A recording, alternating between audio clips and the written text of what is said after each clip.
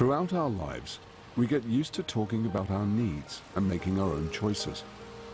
But growing older can mean losing touch with what we want. And few of us think about and plan for the end of our lives. So I don't like talking about dying. I would like my mum to die here, really. A lot of people that go into hospital just want to come back here, home. Well, nobody likes going in hospital, do they? All I get from my family when I mention, Mum, don't talk about death, don't talk about death, but I'll say, no, but you've got to know my feelings.